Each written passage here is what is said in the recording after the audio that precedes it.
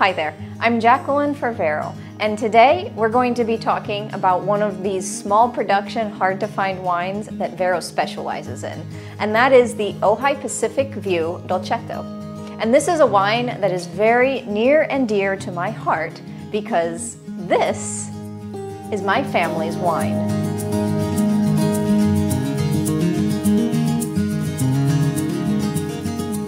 Ojai Pacific View was born as the brainchild and passion project of my mother, Patti Mitchell. We originally started out by planting 200 vines on our family ranch that we built up from nothing. As the name suggests, we are located in Ojai, specifically the upper Ojai Valley on Sulphur Mountain Road, overlooking into the Pacific Ocean.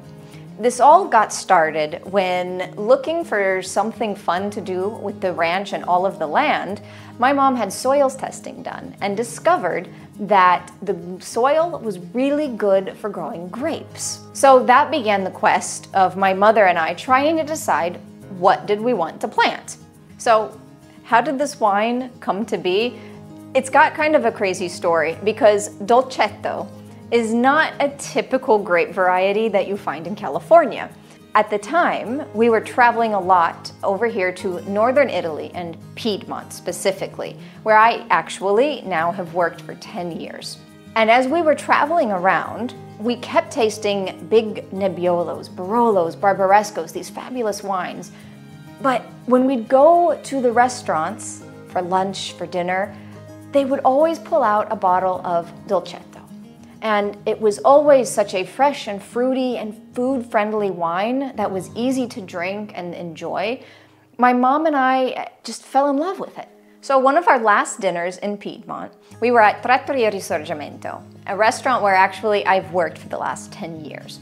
And as we were finishing up our meal, my mom was talking to the nonno Ilario, or the grandfather of the family, about how she was thinking of planting some Dolcetto. He just kind of looked at her and said, "Dolcetto in California? Leave the Dolcetto to us. Go sit on the beach." Well, you may not know my mother like I do, but that was all she needed to say, I am going to show him that I can make a good Dolcetto. So, with the variety decided, we came back to California onto our ranch and decided it was time to start planting. Fast forward a few years, there was a lot of strife, losing fruit to birds, to bees, to foxes, to deer, but we finally managed to get a full harvest. And that was in the year of 2017, our inaugural vintage. This vintage was so special to us because it was like the culmination of years of hard work, of digging trenches and placing irrigation lines and pruning and plucking and all of that stuff that we all did, my family, for these vines. But as you may expect, the wine was totally different than a normal Piedmonte Dolcetto. It is a lot more deeper fruit flavors than what you're going to find in an Italian Dolcetto. These differences are a lot because of the unique position of the land where we planted the grapes. It's got an ocean influence coming up at 1,000 meters of elevation, or almost 3,000 feet. The rocky shale limestone soil we actually planted in our old horse pasture, so it was very fertile soil. And of course, the weather too is much different in Southern California than it is in Northern Italy. So as the years passed, we did a little bit more experimentation, working on our winemaking techniques and really honing what flavors we liked.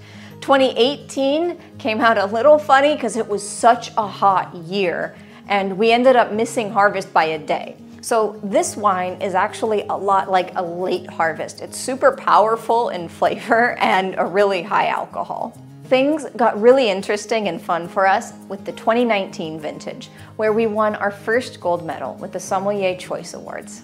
And last but not least, our most recent release was the 2020 Dolcetto Harvest. And in this 2020 vintage, we have won another gold medal with the Sommelier Choice Awards, as well as a double gold medal from the International Women's Wine Competition. What we really love about this wine is how you can taste the land through it. you can taste that difference between Piedmont and California. The land has a very minerally shale limestone soil, and that comes out with a nice minerality and saline finish to the wine. But the typical Dolcetto fruits are still there, but just turned up to 10. We've got lots of plums, wild berries, but we've also got some nice herbaceous notes, a little bit of flint in there. And because there is wood aging and it is aged in neutral oak barrels, you get a little bit of a vanilla hint as well. That is fabulous. My mom, Patti, is so proud of this wine and the recent medals it's won. And I gotta say, she has every reason to be, because this is a great wine. I sure love it. My friends in Italy that I've had taste it have also loved it. It's the culmination of so much hard work and effort and passion that you can just taste the love in the bottle for me. So thank you for joining me today and letting me introduce you to my mom's and my wine, the Ojai Pacific View Dolcetto. You can find this wine on verovino.com, where there's also available a 3-wine flight set to taste multiple vintages of it.